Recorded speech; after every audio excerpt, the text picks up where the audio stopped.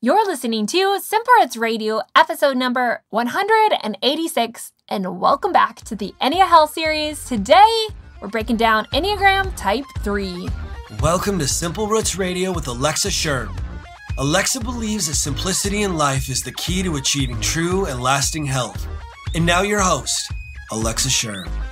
Welcome back to this podcast. As always, my name's Alexa, and this is a place to get healthy, live happy, and find more joy. I'm pumped that you are here because we're in the middle of the Ennea Health series, the place to learn about your Enneagram type and how you can use it to create nourishing life rhythms that last. Because what I believe about health is that if it is not you, and if it does not work for you, or it's not realistic, it will never work long term. Because what I really believe that if health is not realistic for you or what you're doing isn't realistic and practical, you will never do it long term. So we have to learn to create practical life rhythms that just make health who you are, not something you do. And that's my mission with this Ennea Health series, and I'm super pumped you're here. So this week on the show, I dove deep into Enneagram Type 3, the strengths and weaknesses, and how we can create nourishing life rhythms based on that. But today, I wanted to interview a real Enneagram 3 and get her perspective on what I talked about on that show, and also just her own personal hurdles and struggles with being Enneagram 3, and ultimately how she walked herself to the healthiest version of an Enneagram 3. I also asked her what encouragement she could leave us with, what encouragement she could leave you with, and advice that she could give you as you walk on this journey of becoming the healthiest version of an Enneagram Type 3. And then I want to know, how can we be more encouraging, those of us who are not Type 3s, to you? So stay tuned for the show as I interview a dear friend. Her name's Rebecca Johnson. Rebecca is the Women's Ministry Director at Veritas Church in Iowa City, Iowa. You can learn more about Rebecca and the work that she does. She has many amazing Bible studies. She is one of my favorite souls that I've ever met, and I definitely encourage you to learn more about her and the work that she does. You can learn more at veritascommunity.org. I will make sure and link all of that up in the show notes, which, speaking of the show notes, if you want a free download for Type 3s and you want to learn more about creating these nourishing life rhythms, head on over to the show notes and grab that. It's completely free, and I think it will be beneficial for you. So to find the show notes, head on over to simplerootswellness.com/186 to grab all of that. And you can get the downloads for every other Enneagram type if you would like to work through those or to just understand more about each specific type. Okay, this series has been so fun, and I have been loving the interviews. So let's get right to the show and welcome Rebecca. Rebecca, welcome to the show. You've been such a joy and a light in my life, and I already shared this in the intro, but we kind of met unexpectedly, and yeah, you were just a great and inspiring, fun person to be around, and I'm always leave so encouraged by you. So I know everyone's going to love this conversation. So thanks for being here. Oh, thank you. Well, the 3 in me doesn't want to feel any pressure, but just to enjoy this conversation with you. But no, I'm excited too. Thank you for having me. Yeah. Well, this is a lot of fun. So my husband is an Enneagram 3, like hard Enneagram 3. I used to think that I was a 3, but I'm leaning more towards like a 2. And I feel like my wings are just really on both sides of that. So I kind of relate to the Enneagram 3. I see the perspective, but at the same time, I'm excited to see a hard Enneagram 3, because you said you were a hard 3, right?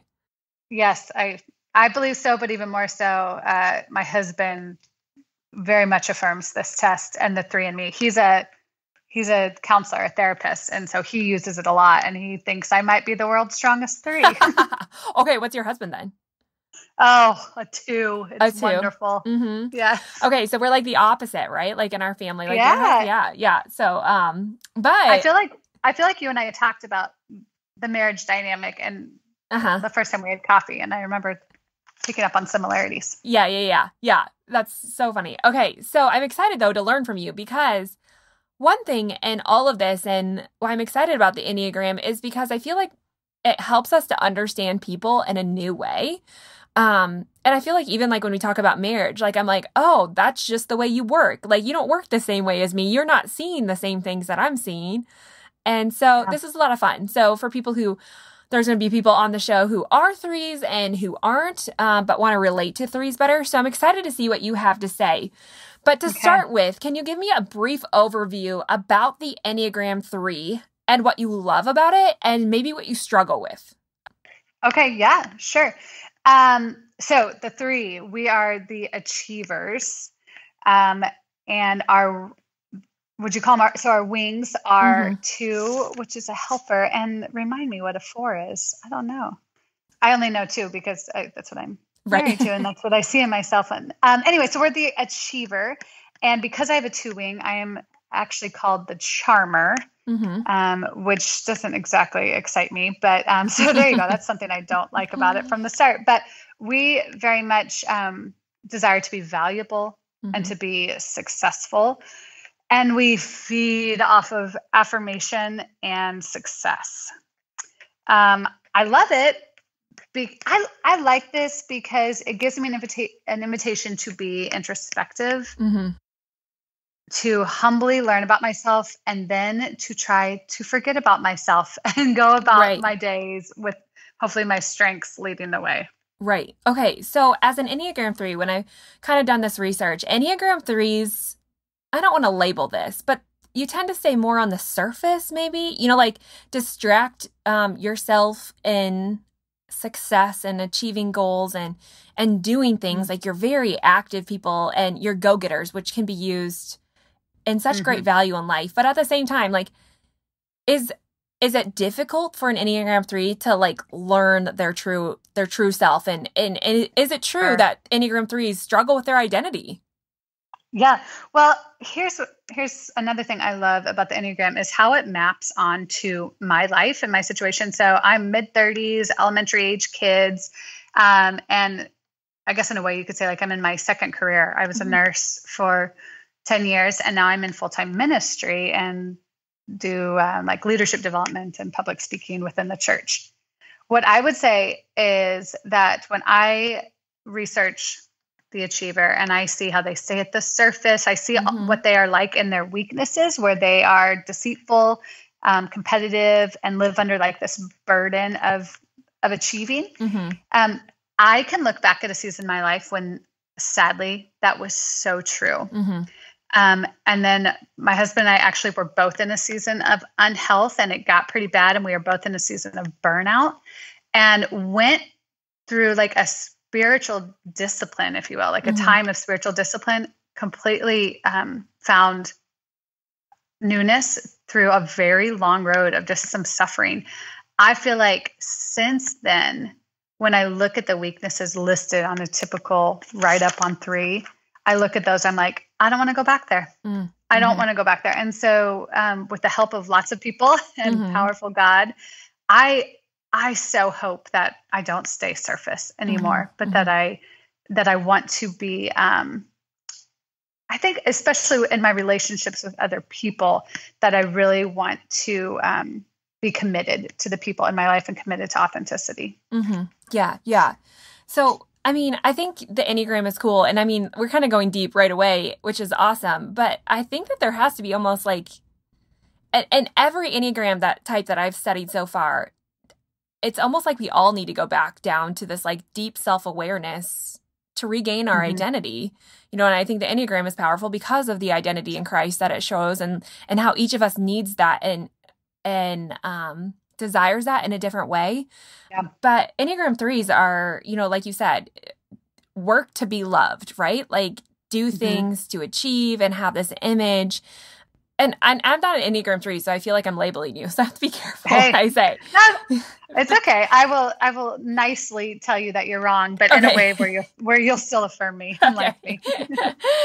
But there's this very like outward appearance that 3s like to put on, and image conscious is very image conscious, and like, again, you have a lot of great skills. Like when we even just like go back to the health perspective of a 3, it has been shown in the research of an Enneagram that 3s have the least emotional attachment to eating, the least emotional attachment to exercise. Like Enneagram 3s tend to look at those things in the right reasons. Like Enneagram 3s are the most likely to pick up healthy food.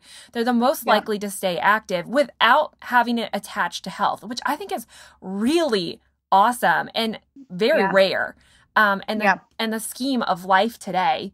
But at the same time, you have this massive image conscious human, right? Who really strives to put on a good facade and put on a good face. How, in your unhealthy seasons, because I look at you and think you are a really healthy 3. I mean, all of us, right, have some work to do at some level, but how have you overcome this image conscious person and really let your true self out?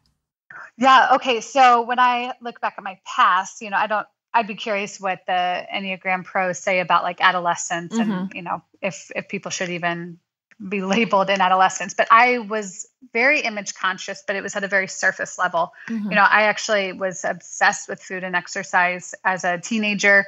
However, when I think about it, it was linked to how I would perform in sports. And that's pretty classic achiever. Yeah.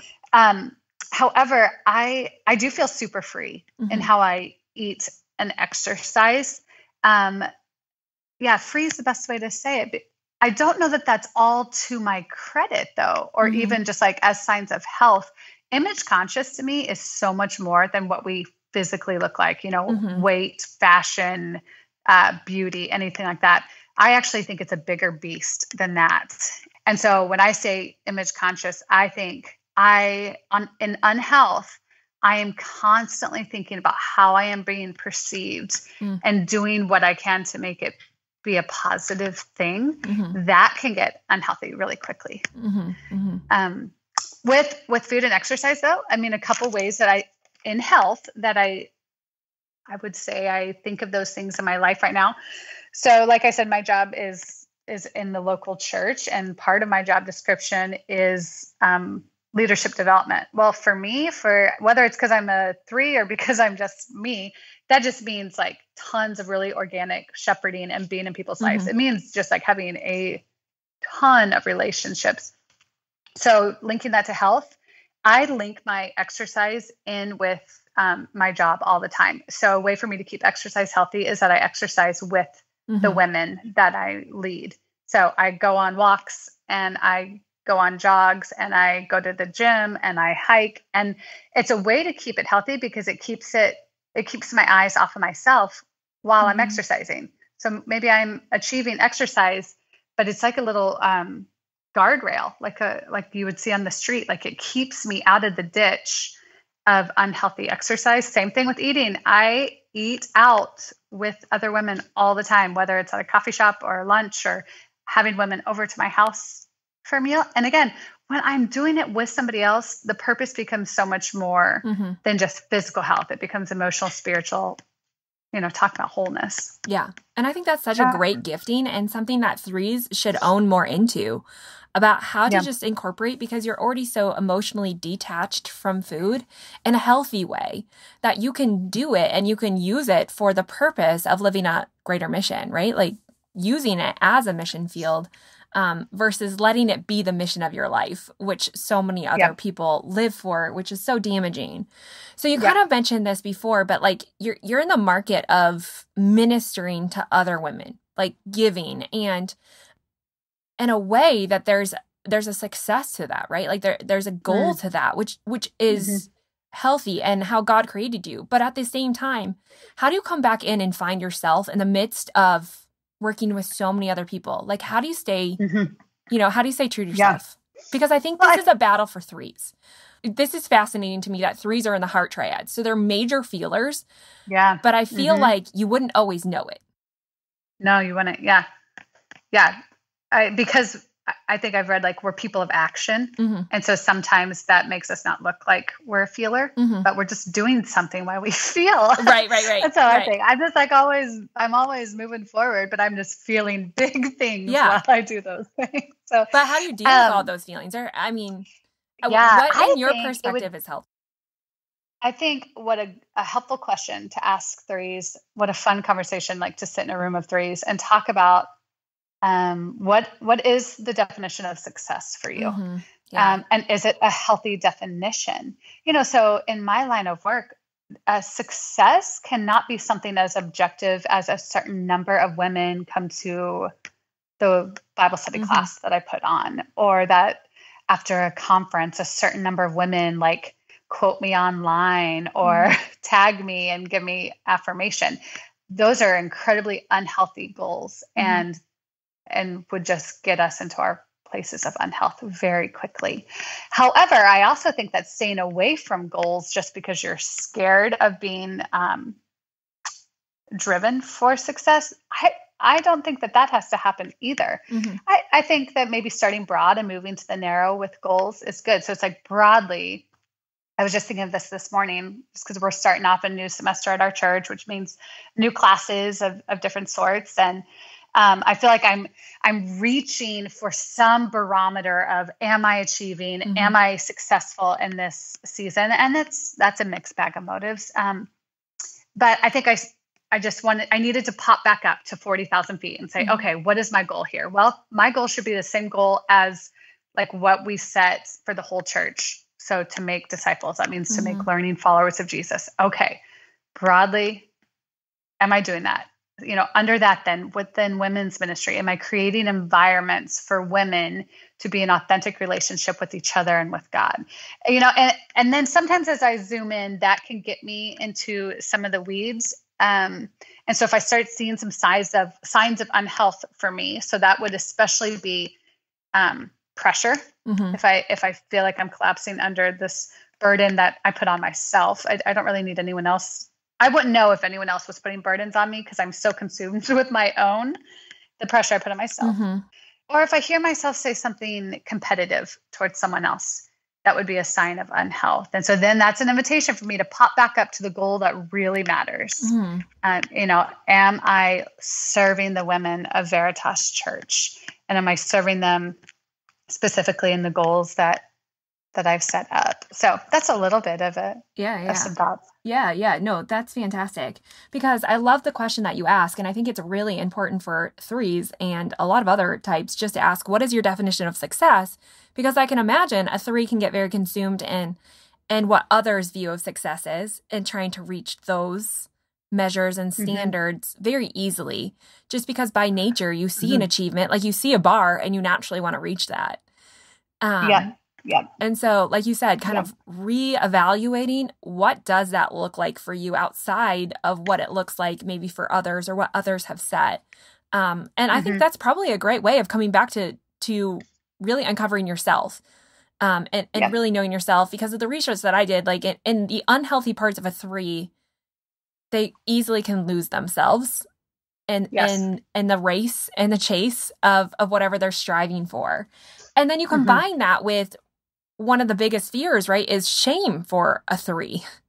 And shame, and which can even sometimes be masked as embarrassment, because shame is also a shameful word just to even say. Yeah. So in your healing, how do you practically deal with shame? Yeah. Okay. Well, I don't know if this would be a confrontational thing to say or not, but I sometimes wonder if for people to feel shame, even for just a brief moment or time or season, if it's almost like hitting rock bottom, and should be something to be embraced. One of my favorite quotes, goodness, I should know who says my favorite quote, right? Tozer, a guy named Tozer, I think, says, "I've learned to kiss the wave that throws me against the rock of ages." And so if we have an opportunity, if shame rears its head, my thought actually is not to shut it up, but just for a brief moment, lean in and listen to that shame. So once again, going back to what I would say was hitting rock bottom for me a couple years ago, or let's, for the sake of this context, this conversation, let's just say like when my 3 was transformed or was regenerated into a healthier way, I did feel shame, and it's what it was kind of at the end of season 1 of church ministry for my husband and I enough things came to a head where essentially all of my my goals were wrong, and the appearance that I had put together, it became obvious that it was a house of cards.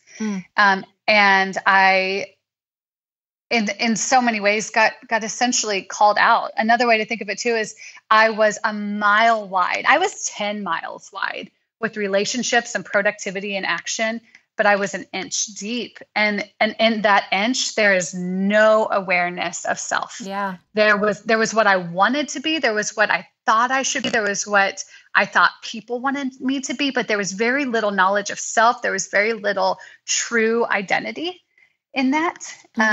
And man, when I felt the shame and kind of like looked at myself in the mirror accurately, and I believe that was just very much with God's help, it was wonderful for me because it marked a point of awareness, which then led to an opportunity for newness.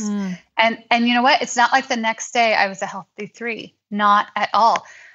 It was, man, Alexa, it was years. I think I could look back. I'm like 6 months after that was a certain point where I'm like, wait a minute, I think I'm feeling healthier. I think some thinking has been corrected. Yeah. And then 6 months after that, and then 6 months after that, and so, man, quickly, I would say 18 months to 2 years of like being on an operating table and having unhealth pulled out of me and God making newness in me. Yeah. So I do not remember your question. I'm sorry. No, I love what you said about like the self-awareness created like this newness that God had desired for your life. And you needed to hit that place of rock bottom in order to see that. And I think sometimes for 3s that possibly it's such a narrow vision of what you're trying to achieve. Like you said, it's like a mile wide and an inch deep that sometimes you have to like recenter and refocus on like who you are and what you were purposed here for outside of all the achievements that you think you need or you've already achieved, right? Which can be really hard. But there has to be this like, I feel like for a healthy 3 and some of the recommendations that I gave, because in the previous podcast, I just talked specifically about just lifestyle implications, creating nourishing rhythms for a 3. And you can correct me if I'm wrong, if these are not correct. But one of the things was that I feel like 3s just need time alone, solitude and prayer with Jesus, because I think it's so easy to get lost in all the things that a 3 should be doing. Rather than just remembering whose they are and whom they were created for and their purpose here. And I like how you said, like, redefining your vision of success, I think is huge and could be such a great journaling point for that. Nope. I agree completely. Yeah. So when we talk about how you got healthy and maybe something else that I love that you said was that this is a process. Enneagram 3s are notorious for liking the fast thing, right? Like when we look at the fast track, right? Even cutting corners sometimes, or like in the health world, they're often the people who are like on the protein bandwagon, the fastest diet, right? And so you said it was slow, and that has to be somewhat excruciating for a 3. And this is probably, honestly, where I relate most to a 3, is I like to get things done, and I like to do them efficiently and quickly and hit that point. And slowing down and being slowed down by God is incredibly frustrating at times, valuable. But how did you walk yourself through this process and give yourself grace? Because grace is also another struggle. Yep, absolutely. I was greatly helped by the person I'm closest to, and that's my husband, and him being a 2, which is a helper. Yeah. That's just a bonus. Right. I don't know what ditch I'd be in without that. But it took us going through this restart together, this season of discipline, running shoulder to shoulder, walking shoulder to shoulder together. And we made there are some very big practical choices you have to make sometimes. So for instance, when our time of ministry was over with, this was in Colorado, and because of our unhealth, because of a lot of identity lies that we were living, we made a very big choice that we were not going to chase a career in that moment, but that we were going to build in a season that might have looked foolish to the world, but we were going to actually build in an intermission season for our life. So we had 3 young boys. The youngest one was only 1. And my husband had opportunity to right away send out more resumes to different churches. He even had another church right away call him and offer him a job right away.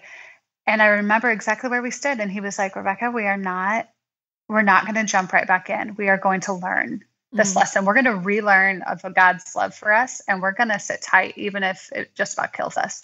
Man, Alex, the faith that takes, it was a faith opportunity. And what that meant is that we had to look at our priorities and make sure that money was pretty far down the list, because we were not going to jump into that.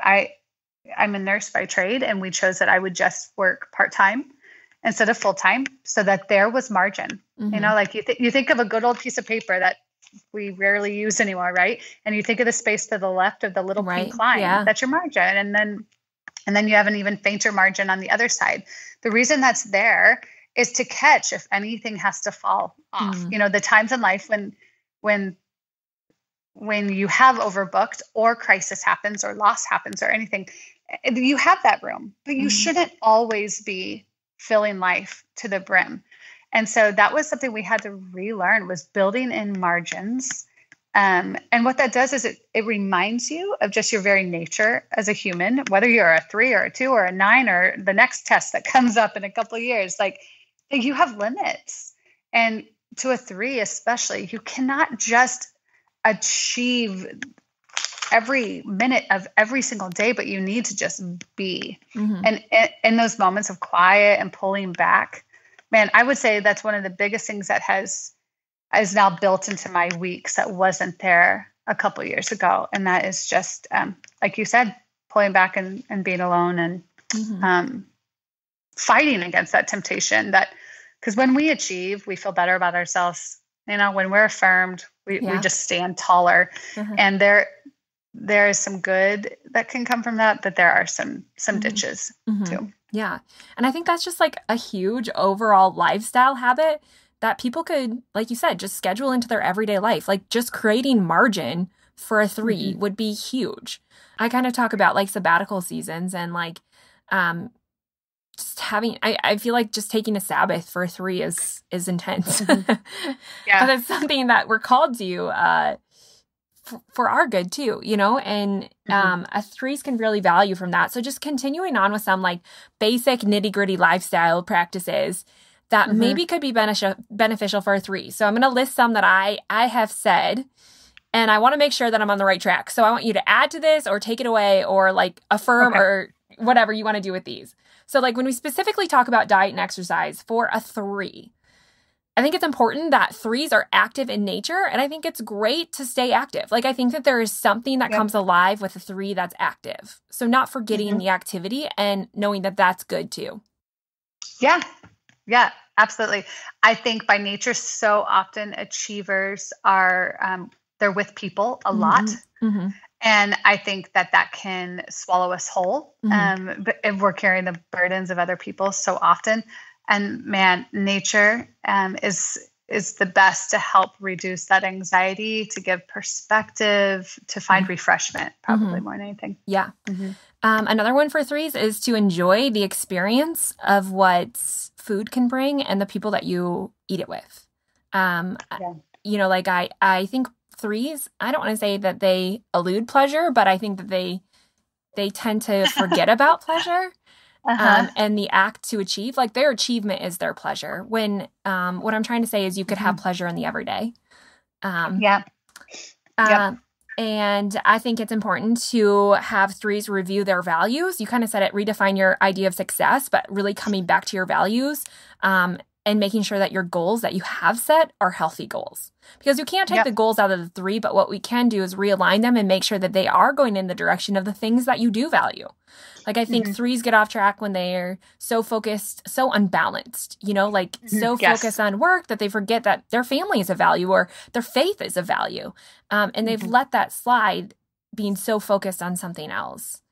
And then I think one of the best ways for me to pursue health with food is to make sure it's not all about me and me feeling. So, you know, an achiever, we can any lane of life, we can find a way to achieve. So whether it's eating in a healthy way or eating in a way that's easy on the budget, and maybe I have like a goal financially to feed my family for this many hundreds of dollars a month or whatever.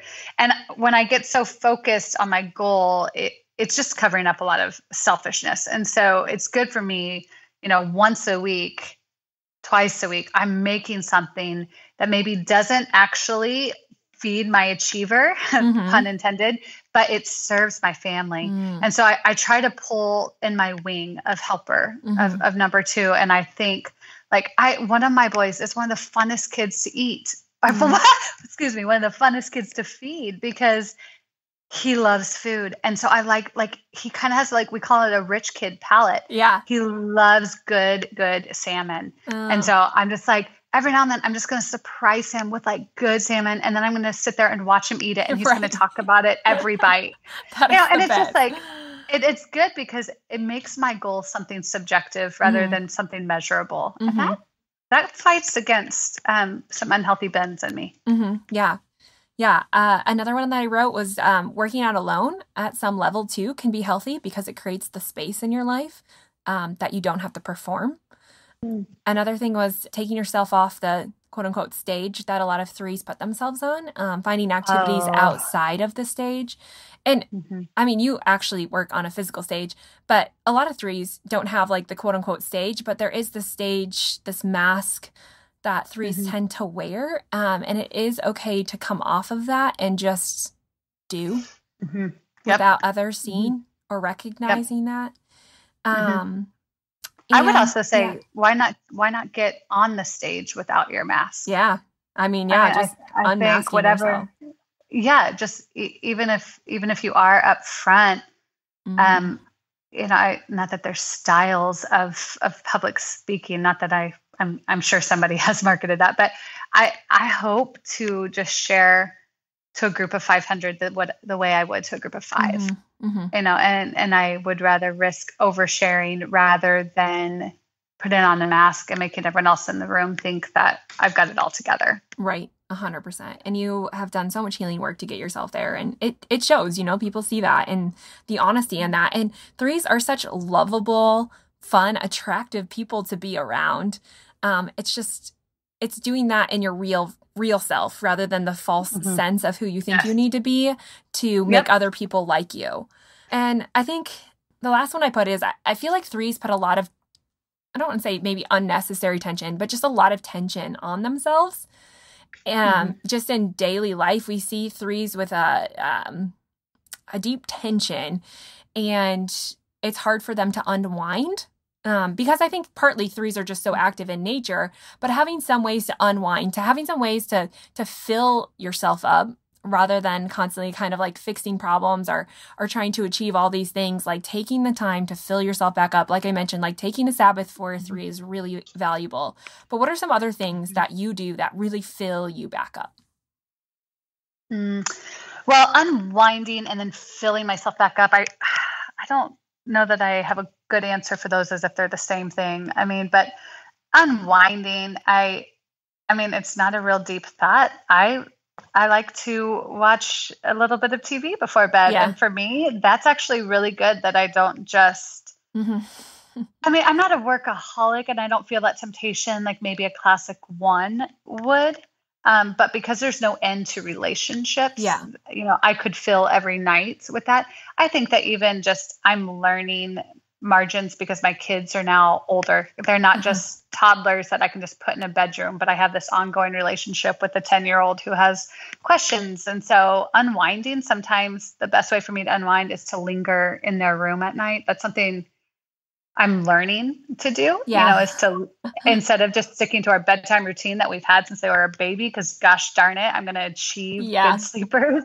I just lay in bed and I listen to maybe a topic that I have no idea what they're getting at, but I'm just going to lay there and listen. So that's one unwinding I've learned. And to fill back up, I would repeat, just force yourself to have time alone. Force yourself, essentially it's like starve your areas of unhealth. Absolutely starve it. Starve your sin, starve your stubbornness or your rebellion, so that you know who you truly are. You are not the sum of your achievements, and I just think that has freed me up more than anything. I didn't come up with this quote, but who was it that said, you don't listen to yourself in a bad hour, or don't listen to yourself first thing in the morning, but preach to yourself.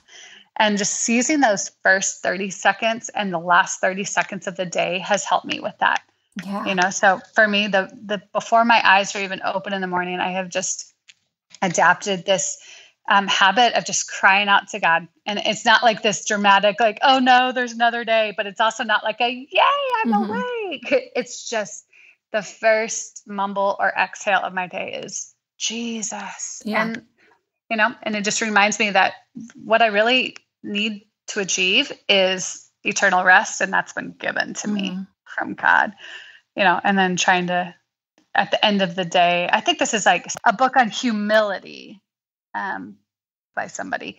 At the end of the day, look, scrolling through all the achievements of the day and just deflecting them back up, whether that's giving the thanks to God for them or thinking of how many people helped achieve that, even if that achievement is getting the laundry folded and put away. Like, man, I'm thankful for a husband who switched that load over for me, or something like that. Yeah. That was gold, Rebecca, to say to preach to yourself first before you listen to yourself. It's so good. Okay. So it kind of goes along. We just have a couple more questions. What grace do you feel like Enneagram 3s need to give themselves? Ooh.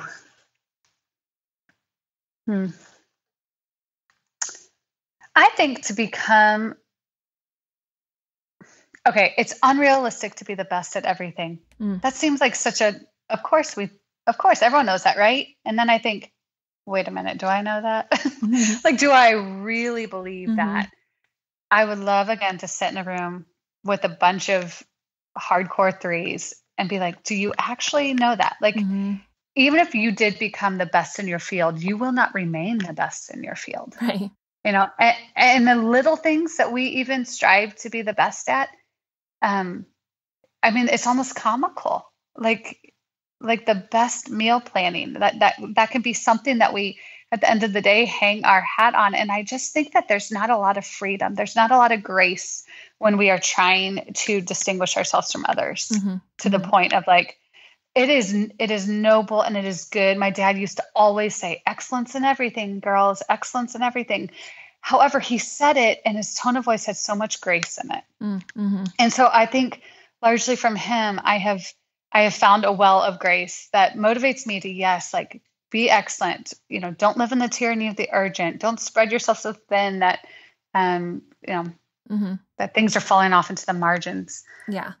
Perfection has already been achieved for me through God. Yeah. But excellence can be my response to him. And when I'm not excellent, when I hit a limit, when I don't handle a relationship right, or I burn the dinner, laugh at myself. I mean, there's this woman at church who a couple times now has been like, good grief, Rebecca, don't take yourself so seriously. And I'm like, oh no, she thinks something. Honestly, it's like it takes me a couple minutes to be teachable in what she says. So yeah. Yeah.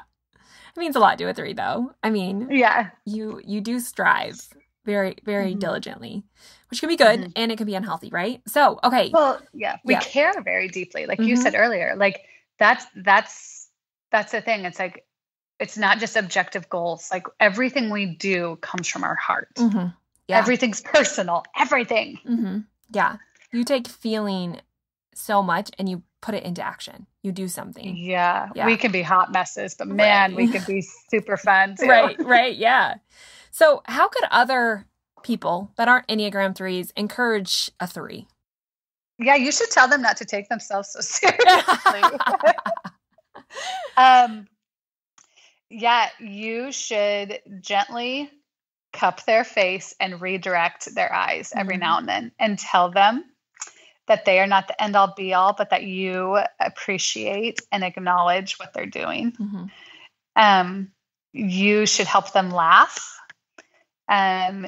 You should mix up their routine every now and then because it will refresh their soul very much to just remember to enjoy life. Yeah. I ended the podcast where I talked about this stating, you are not loved because of what you do, but because of who you are. And I would add to that, whose you are. Yeah. Yeah. Okay. So good, Rebecca. You have been such a wealth of knowledge. So excited that I hope this can just encourage so many threes out there, and really just give them a little extra pep in their step to live their true self, and kind of come out of the shell of who they think that they need to be, and just be. Okay, so before we go, I have a few quick fire questions really quickly. What is the first thing you do every morning for your health? Well, I kind of already mentioned it, is honestly, I just say the name Jesus. Yeah. The first thing I do. And then I put a scoop of collagen in my coffee. There you go. What's your favorite health book?